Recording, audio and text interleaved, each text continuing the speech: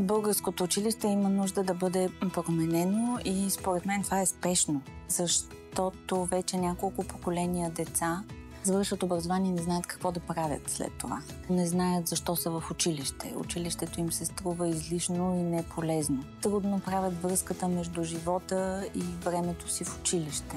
Липсват им и основни познания, не академични, а социални. И такива за аналитично мислене, за критично мислене, за саморефлексия.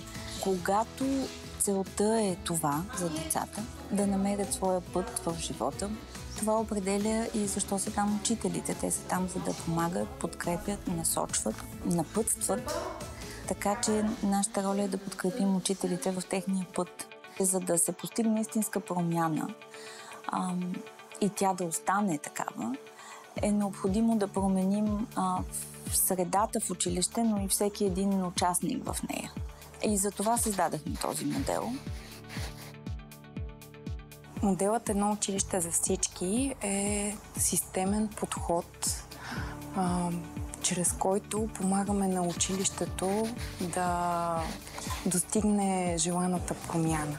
В началото е хубаво училището всъщност да си зададе някои от основните въпроси, какво е необходимо, за да бъде едно училище приобщаващо. Първият въпрос е къде се намира приобщаването. Би следвало да се случва навсякъде в училище. Да няма специален кабинет за него. Би трябвало да е във всяка една класна стая, да е в учителската стая, в двора и най-важното е да е отвъд тази физическа среда.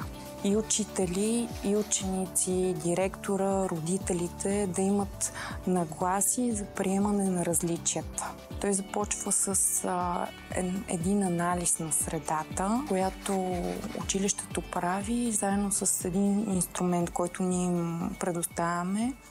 Самооценката като метод на това да видиш ти къде си в собствения си контекст, в собствената си работа и съответно да планираш работата си е някак си все още чужда за българското училище. Беше ни странно, но видяхме, че има полза. В Център за приобщаващо образование екипът ни вярва, че всъщност единствено на базата на самооценка, на искрено направена самооценка и то не от един човек или от ръководния екип, може да видиш, всъщност да се огледаш и да видиш ти къде си спрямо някакви зададени индикатори, които ти подсказват стремежа. За мен това е нещото, което наистина е инструмент, който ти дава ясна представа къде се намира училището в процеса на приобщаване, който наистина е много сложен и труден. Първия инструмент, който използвахме, започвайки работа по модел, е самооценката. Чрез нея ние си дадохме сметка в кое направление, в коя област, до къде сме стигнали. Къде сме силни, къде сме слаби, какво трябва да направим, за да задържим позициите си в силните звена на институцията, къде имаме пропуски. Това е първото нещо, което ни помогна. Самооценката във всяко едно училище преминава по една и съща логика, въпреки че всяко училище го организира спрямо собствения си контекст. И логиката, която е залегнала и в модела, и в контекста, следва цикълът на учебната година. Това, което е ценно и на инструмента, който е разработен по модела, е, че всяко училище си прави реална, обективна самооценка. Чува се мнението на всеки член на колектива. След това се обсъжда. И по този начин всеки се чувства значим. И ти избираш по кой приоритет да работиш и работиш целенасочено по него, без да се разпиляваш в маловажни неща. След като направят тази самооценка, изберат по какво да работят през съответната учебна година, следващата стъпка е формиране на екипи. Като екипите също са на няколко нива. До сега с нашите училища сме работили първо с формиране на един лидерски екип, който да помага за организирането на целия процес в училище и с подкрепата на по-малките екипи, които работят във всяка конкретна област. В този лидерски екип попадат и директора, ако има и заместник директори, попада един координатор, който координира целият процес по прилагането на модела и учители, които са координатори като отговорници на тези малки екипи. В тези малки екипи, които работят по отделните области, би било най-добре, когато учителите сами изявят желание да станат част от тези екипи. Една от следващите стъпки в този цикъл на работа са плановете за действие.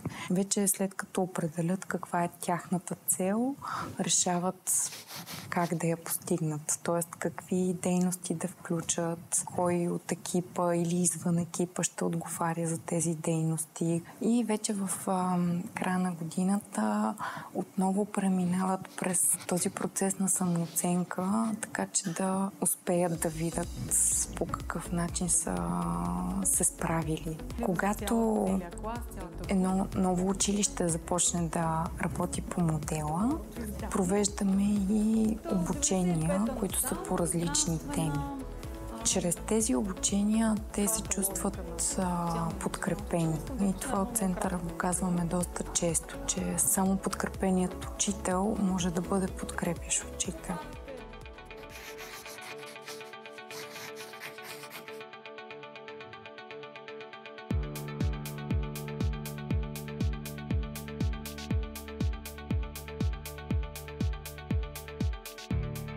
Училищното управление включва целия живот в училище. Това като една голяма, завършена, цялостна система от малки части, които се движат всеки в свой ритъм и всеки с своя скорост. Една от областите, училищно управление, която всъщност попада в покрива на къщичката, досега е нещо, което училищните екипи са възприемали като работа единствено на ръководния състав. И когато им предлагаме все пак да оценят средата си в тази област, те в началото се чувстват доста изненадани, но след това осъзнават, че всеки един от тях е добре да развива лидерските си умения, пък и самите елементи, които включват тази област, не са работа само единствено на директора. Единият от индикаторите се отнася за училищната визия. Един процес, през който преминава училищния екип, така че да представи себе си вдъхновено, но в същото време и доста реално, къде би могло да се намира училището им след 5 години. 2 последователни години залагаме на това да увеличим броя на учениците в училището, защото в последните години е масово намаляването броя на учениците. Първото нещо, което в разговор с колегите направихме след самооценката, е, че ако искаме да бъдем конкурентно способни, нивото на знанията и уменията, които даваме на учениците си, трябва да са на високо ниво. Второ, за да могат колегите да работят спокойно, ние им осигурихме една спокойна атмосфера за работа.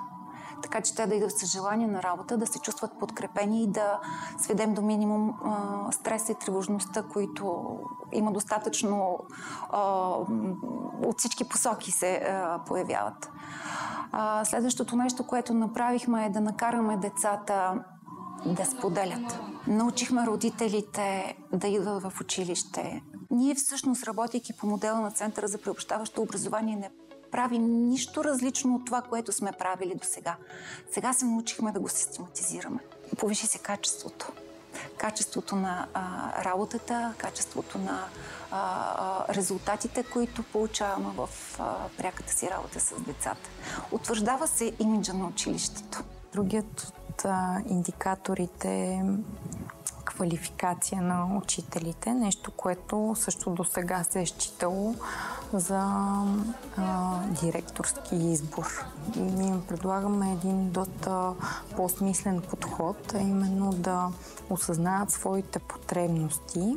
Когато започнат по този начин да мислят, избират наистина едни смислени обучения и съставят програма, която да им помогне наистина да се развият като по-приобщаващо училище. Другият индикатор е за екипна работа, която да е в подкрепа на учениците. В този екип, разбира се, попадат неговия учител, общообразователния учител, попадат и родителите, а при нужда попадат и допълнителни специалисти, като ресурсен учител, като психолог, като логопед.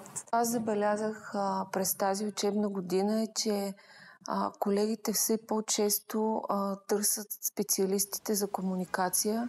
Нямаме колеги, които да са с усещането, че сами се справят с трудните ситуации. По-скоро усещането в момента е, че има екипна работа, специалисти и свободно общуване помежду си, за да можем да бъдем максимално полезни на децата.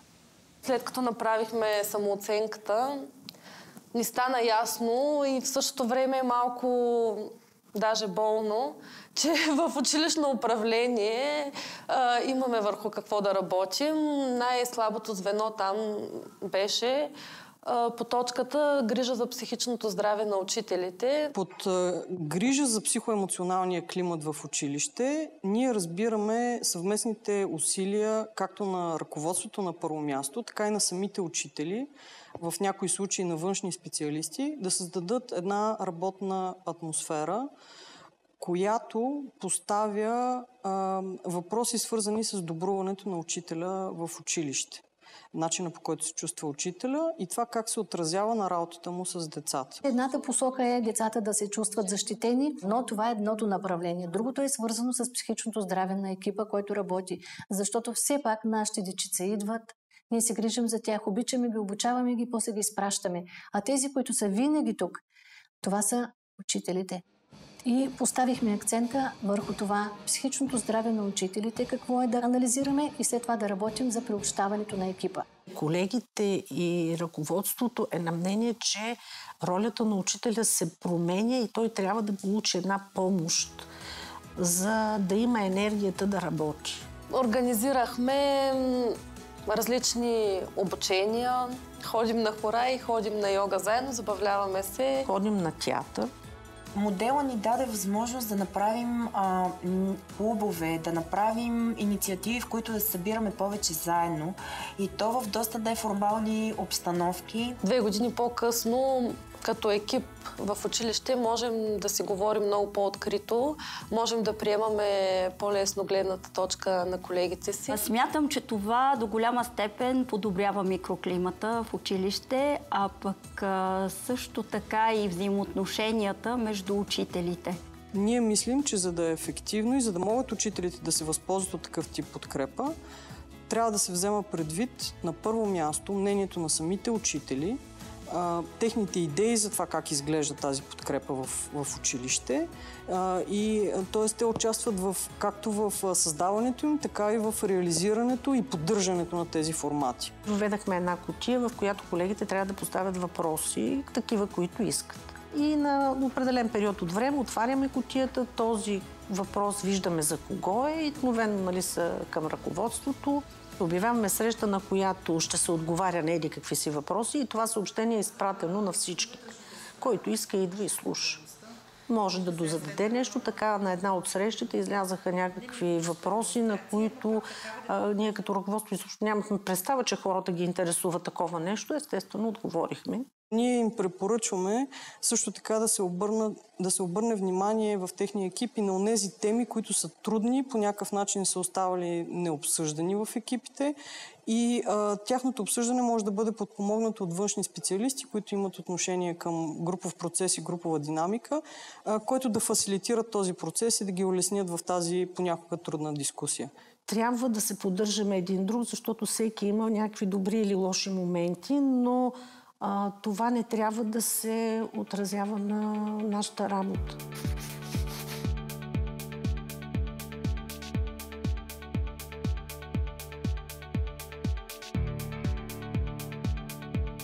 Област педагогически практики е една от най-предпочитаните от учителите области за работа в модела.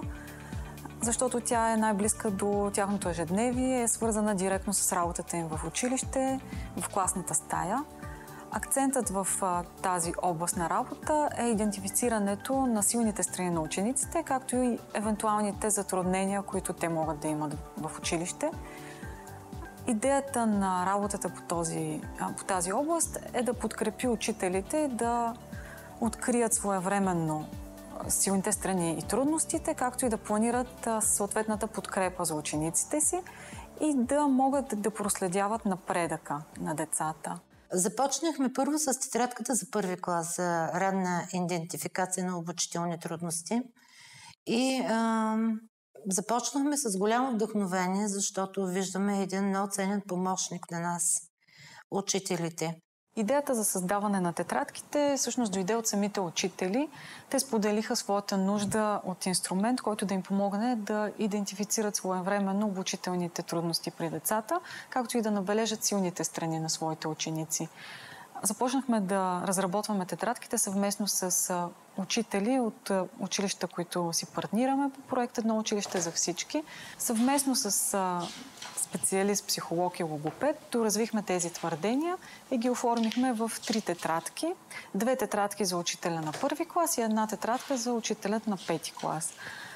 Съвсем логично, тетрадките са насочени към учителите в първи и 5 клас, в начален и прогимназиален етап, тъй като това е един преходен период, който е наистина стресиращ както за учителите, така и за учениците. Преди да прочета тетрадката съм си мислила, че повечето неуспехи на децата се дължат на слаба подготовка в къщи или пък недобро внимание в училище. Все съм си мислила, че трябва да мине специалист през класа ми. Че аз не мога да се справя за момента с това дете. След като разполагахме с тази тетрадка, вече на нас нещата ни се изясниха, започнахме да виждаме, че това е наша работа. Ползата от тези идентификационни тетрадки е голяма. Ако ги няма, става едно лутане. И така губиме неусетно 1-2 месеца.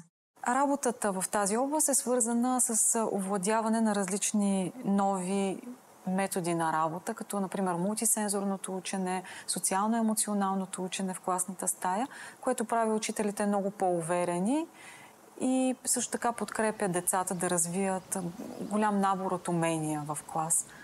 Това, което по принцип е характерно за обучението в училище, е обучението чрез слуха и чрез зрението. А това, което ни обучиха от Центъра за приобщаващо образование и ни дадоха като инструментариум, което може да ползваме и от тук нататък, беше така нареченото мултисензорно преподаване, т.е. чрез правене. Децата да учат нещата, правейки ги с ръцете си. Много по-лесно децата запомнят нещата, когато ги пипат, правят ги и ги научават, отколкото само чрез слуха и зрението. След минатото обучение на Центъра за приобщаващо образование в София, по-късно те дойдоха тук на място, обучиха всички начални учители в училището, ни раздадоха едни тетрадки, в които има много такива идеи, които колегите използват. По принцип те са по-подходящи за ученици първи-втори клас, но това не пречи да бъдат адаптирани за малко по-големите ученици, трети и четвърти клас. Работата по модела също е свързана и с това учителите да припознаят, че подредбата на класните стаи е един много важен ресурс за тях, който може да им бъде полезен във всеки един момент и да планират съвместната си работа в екип. Търсейки новите варианти, нови идеи за преподаване, излизане от заложения модел, нали, на стандартния клас и стандартното училище, между колегите се зароди идеята да я подходим по нов начин, да използваме по друг начин училищната среда. Излязоха няколко предложения, направихме анкетно проучване между родители, ученици, учители. И интересното беше, че с повече от 50% от всички общности се зароди идеята за изграждане на една класна стая на открито. Изнасянето на уроците повдига мотивацията на учениците за учебен труд. Приобщава ги един към друг, притъпява различия между тях и ги кара да се чувстват полезни. Лесно се възприема учебния материал. Тогава успяваме да приобщим всички деца към учебния процес, да приобщим дори и родители към учебния процес.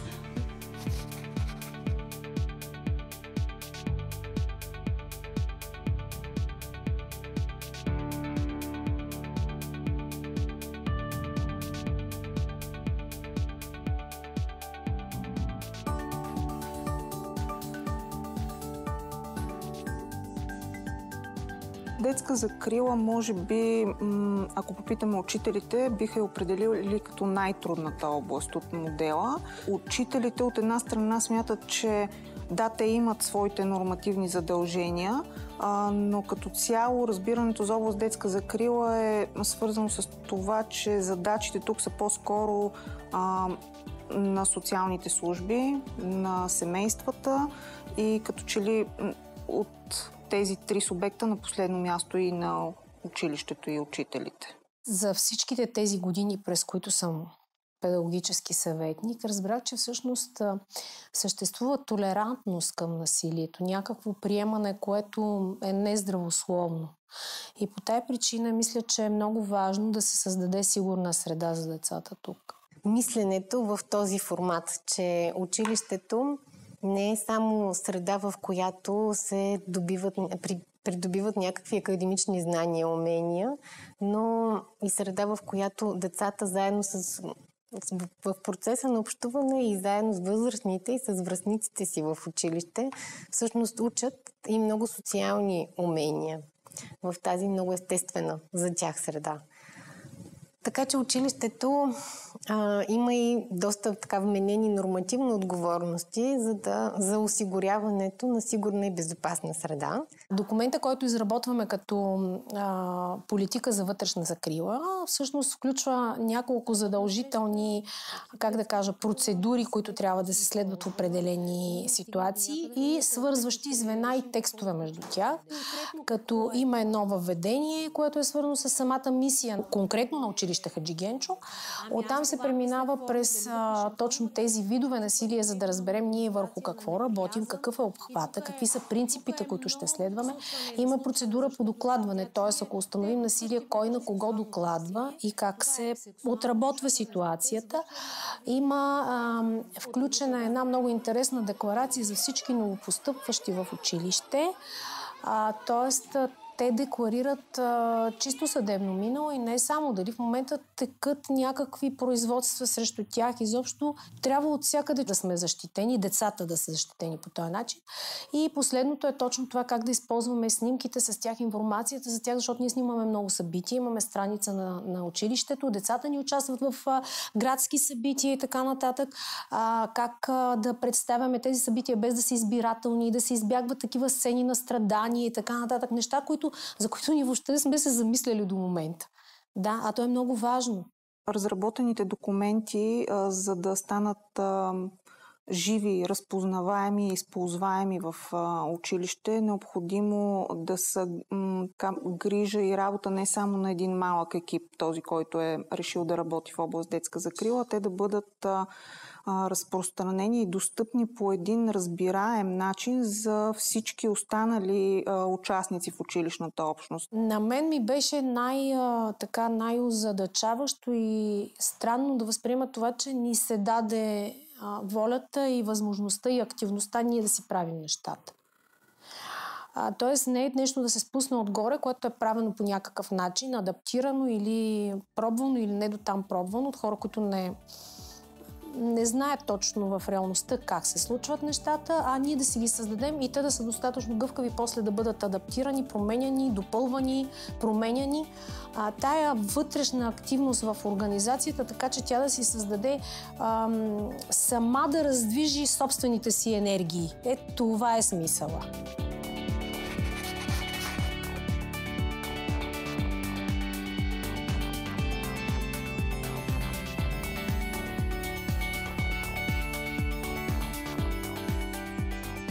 Партньорство с родителите е най-избираемата и най-привлекателната за работа област от модела за изграждане на приобщаваща училищна среда. Това е една област, в която учителите полагат изключително много усилия. Едновременно с това има висока неудовлетвореност на тези отношения. Ние имаме осъзнаване, всъщност, че не работим пълноценно или по-скоро не знаем точно как да го правим и имаме нужда да се учим. Ние мислим, че е на лице една такава осъзнатост у учителите за това, че е необходима и подкрепа отвън. Като една от сериозните трудности, които срещаме в работата си, че първоначално учителите ни посрещат с нагласта, че ние ще бъдем хората, които ще работим вместо тях с родителите, докато ние по-скоро се опитваме да развиваме умения от тях, свързани с това те самите да са управляващи тези отношения и да ги въведат в някакво русло, което да е удачно за целите, които си поставят по модел. Най-хубавото от модела е, че ми се дава свобода, дава ми се творчество, дават ми се различни практически такива съвети, опит на колеги от други, примерно училища, с които работиме. Преди да работим по модела на ЦПО, между нас и родителите имаше една по-голяма дистанция. Нямаше го това доверие, което днес мисля, че можем да се похвалим, че го има. Първите спънки, когато избрахме да работим по модела, бяха на ниво учителска общност. Защото от една страна ние искаме родителите да бъдат наши партньори, но от друга страна се притесняваме от тяхната оценка. Благодарение на модела, благодарение на обучението, което преминахме по модела, училищната общност се отвори за родителите и е убедена в това, че ако родителите са част от процеса, наистина това работи в посока на успеха на всяко дете и на паралелката и на училището като общност. Под партньорство с родителите Център за приобщаващо образование разбира един осъзнат и целенасочен процес на взаимодействие между учители и родители, в които всъщност отношенията между хората се разглеждат като нещо динамично и променливо във времето, което изисква специфични усилия и грижи от страна на най-вече на учителите. Модела, по който работим, ни направи нас самите много по-аналитични по отношение работата с родителите. Планираме нещата, обмисляме ги предварително. След това обмисляме как ще се организират, как ще се осъществят дейностите. И след това ги премисляме като вече състояли се дейности. Анализираме силните, слабите страни. Допитваме се чрез анкети до родителите, кое как се е състояло. Има ли нещо, което да се подобри, кое да остане другата година като активности с родителите. Това всичко ни прави така малко по-организирани, малко по-аналитични по отношение работата с родителите. Най-общо казано, ние работим в две направления с учителите по отношение на развиване на тази област, на модела. Едната е свързана с групови формати, които училището се опитва да организира и да въвлече и да включи все повече родители. Проблема, който се опитваме да борим тук в училище, в селото и предполагам, че на много места, това са ранните бракове. Идеята за днешния форум дойде в съвместната ни работа с ЦПО. Дойде в обученията, които направиха с нас. И първата, и втората година по програмата изготвихме план за всяка една година, план как точно да работим с тези родители, какви дейности да заложим. И това, което изключително много ме радва, е, че през тази година ние си заложихме да имаме училище за родители с 4 работилници по най-наболелите според нас проблеми, тези, които наистина касаят родителите. И решихме да завършим с форума за превенция на ранни бракове. Много инициативи напоследък организираме с родителите. Те са обикновено свързани с празничен календар. Най-хубавото на работата по модела е, че ни отвори за това наистина родителите да са част от процеса и те да са тези, които инициират, защото процесът не е едностранен. Доста инструменти използвахме по време на съвместната ни работа, използваме ги в момента.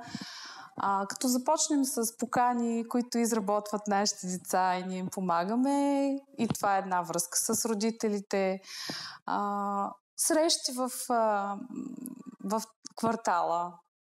Отиваме на място, в къщи, говорим, обсъждаме, каним родителите да дойдат при нас.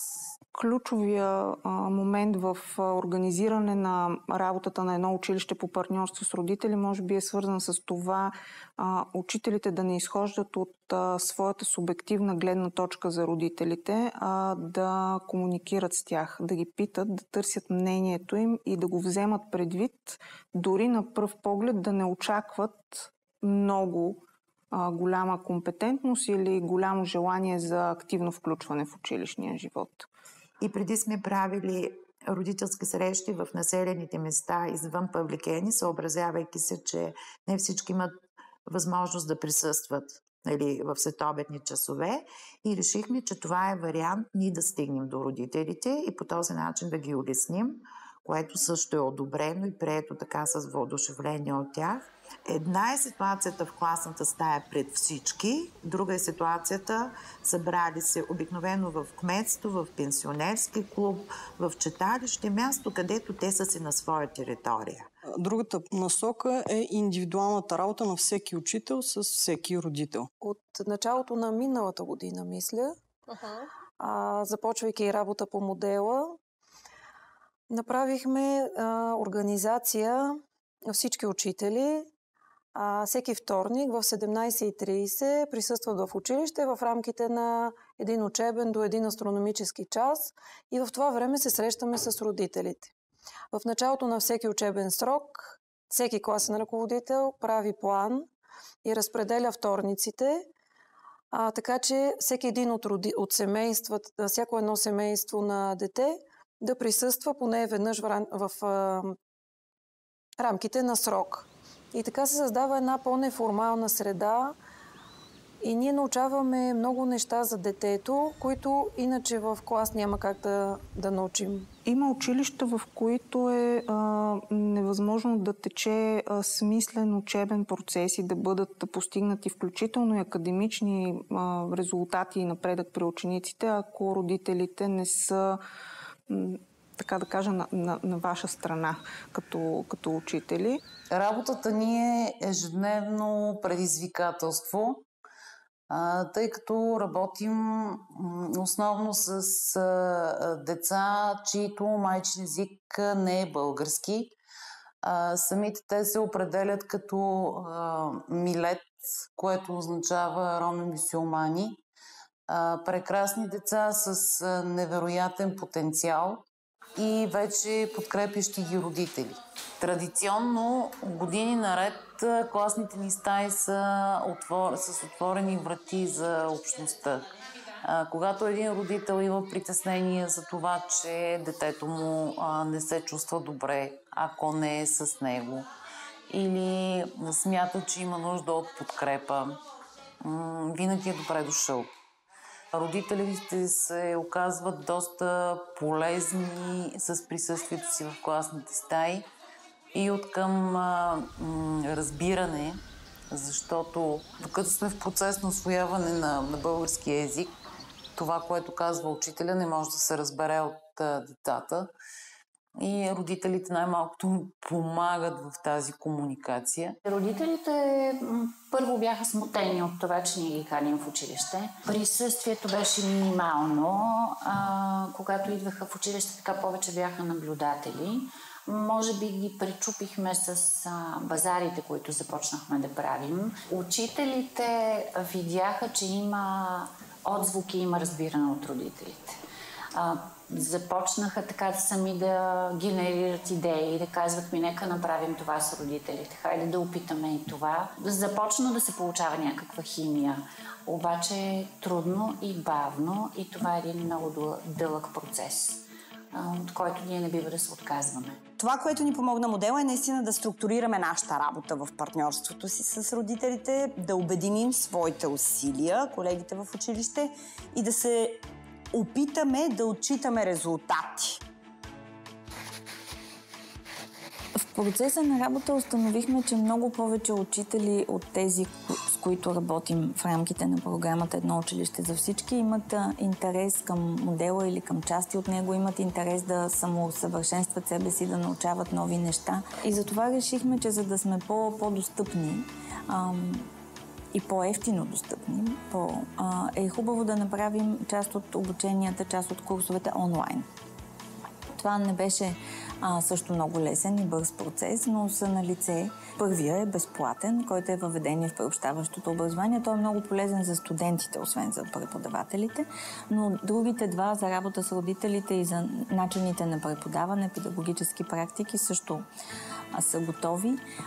Те са много полезни с това, че без да излизаш от вкъщи или от класната стая, можеш да получиш знания, умения, примери, идеи, инструменти, които да приложиш директно. И това са, така да се каже, последните световно приети, наложили се практики. При това почти всички са дошли от България и са изпробвани вече от колеги в цялата страна. Т.е. те работят. Модел Едно училище за всички е наистина резултат от съвместната работа с 5 и още 10 училища от цялата страна. И то е всъщност е продукт на научените уроци на Центъра за приобщаващо образование в тези 5 години, в опитите ни да подкрепим като външни експерти училищата, за това те да бъдат по-приемащи различието. Първият и най-важен урок, който научихме, докато работихме по модел Едно училище за всички, беше това, че най-устойчивият начин да подкрепим училището е не да му даваме готови отговори, а да му помогнем то да помогне само на себе си. И въобще модела ме привлече с това, че структурира всъщност нашата работа в посоките, в които ние желаем да вървим. Другият много важен урок, който намери израз и в начина, по който е организиран модел Едно училище за всички, това е, че качеството не е само резултати и напредък на учениците. Те несъмнено са изключително важни, но когато мислим за качество, е важно да мислим и за качество на процесите, които се случват в училище. Най-полезното от работата по модела е работата в екип. Това, че се научихме да работим в екип, това, че се научихме да се изслушваме, да получаваме обратна връзка и да не се притесняваме тогава, когато не успяваме. Модела са целите, които поставя пред едно училище. То да създава приобщаваща среда, то да прави така, че в него да се чувстват комфортни и децата, или както аз казвам, удовлетворени родители, щастливи деца и така успешни учители. Тук всеки е важен. Този модел ни отвори, накара ни да споделяме едни с други, да използваме практиката на друг като нещо много по-позитивно и дори връзката с всички останали училища, работещи по модела. Това споделяне беше много ценно. По-важно за нас беше да помогнем на училищните екипи да могат да развиват рефлексивни умения, да анализират това, което се случва в класната стая, да анализират това, което се случва в училището и оттам да могат да вземат решения. Модела ни научи да планираме по-добре, да знаем доста по-отрано кой за какво отговаря и нещата се случват по-гладко. Пред нас модела ще има устойчивост. Той ще продължи да се развива и да се прилага. Всичко, което се случва в училището, то е като едно перпетуум мобиле. Обаче да може да бъде осмислено. Ако само правим неща без да ги осмисляме, тогава наистина по-трудно бихме могли да реализираме някаква промяна. Но от работата ни, от дългогодишното ни партньорство с училищата, голяма част от българските училища искат да се променят. Те искат да бъдат по-добро място за своите ученици.